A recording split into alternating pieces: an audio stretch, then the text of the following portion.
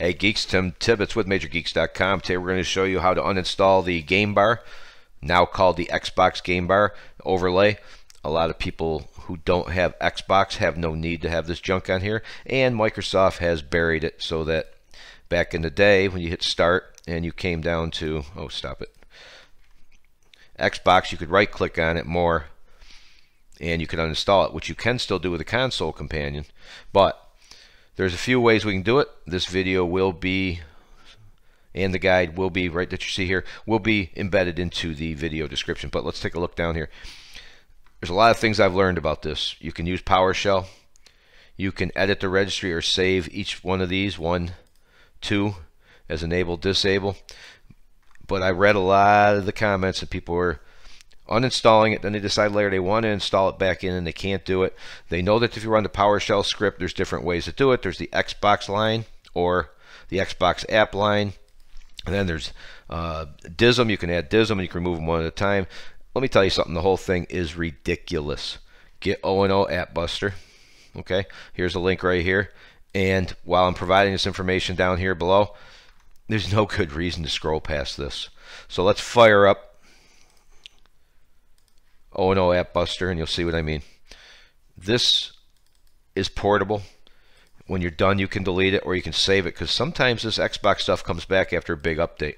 So it's going to look at everything you have here. All you got to do is scroll down. If you just want to get like the game overlay done, just get rid of the Xbox game bar. But for fun, I'm going to show you how fast and easy it is to do this, and you'll understand why I said to do it any other way. I didn't even have a word for it. It's just such a dumb idea. Here it is. You should have 2 or so up here. And again, as long as you're up to date, it's called the Xbox game bar. Previously, even in our screenshots on Major Geeks, it still shows game bar.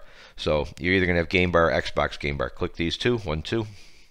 Come down here, 1, 2, 3, 4 at the time of this video, and you just click remove. In my case, it's going to warn me shortly that I don't have System Restore on. It'd be a good idea to do that. Click OK. There it is, a little warning that I don't have System Restore on. No big deal for me.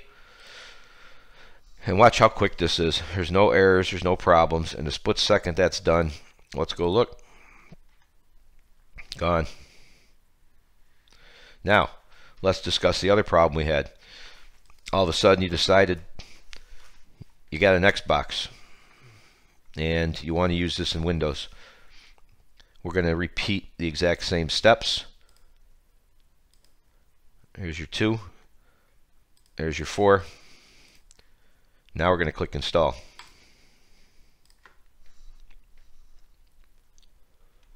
I mean,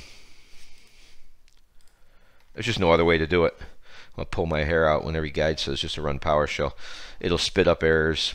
Everything's right there. It's back. It took every bit as fast as you could do it in PowerShell or in the registry, if not faster. And the nice thing about this is while you're here, let's be honest, Microsoft Pay, Cortana, let's see what else we got up here. Typical stuff that you make. Feedback Hub, Get Help, Groove Music, that's hilarious.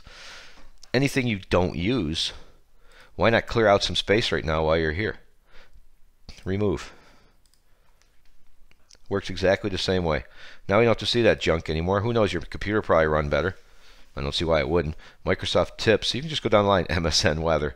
You don't use Office, Paint, Print, Skype. There you go. Why not just clean up while you're here? So go ahead and do the Xbox stuff individually. Make sure you're done. And then come back later and clean up a little bit more.